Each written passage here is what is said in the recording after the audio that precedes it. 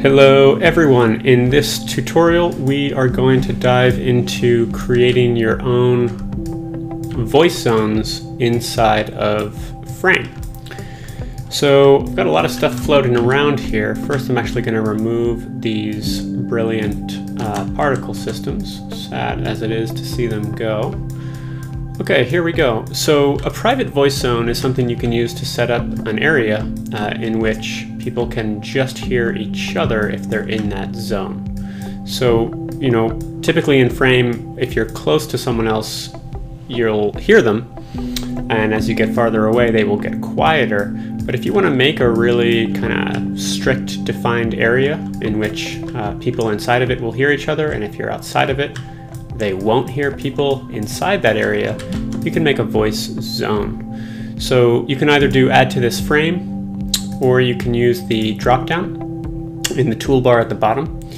And I'm going to use the drop down because I've gotten used to it. And I'm going to add a voice zone. Okay.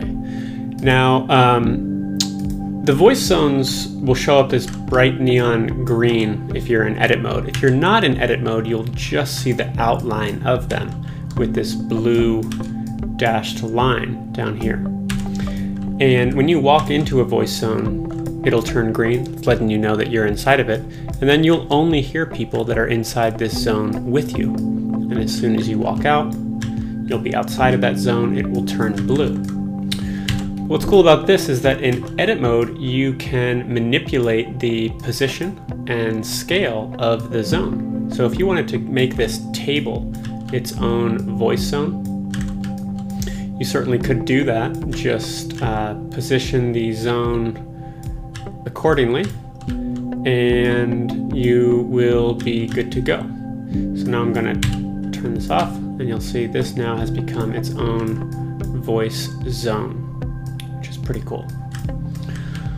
Okay, you can put as many of these in the frame as you'd like. So if you want a really big one, all the way over there, you can absolutely do that. And there's a voice zone. So it's pretty straightforward. As you might remember, in your frame settings, you can always disable all of the voice zones if you want, just with one click. Disable voice zones, and then they all go away. And then you can bring them right back. And there it is. So there you have it. That's how to add voice zones and customize them in your frames. Good luck.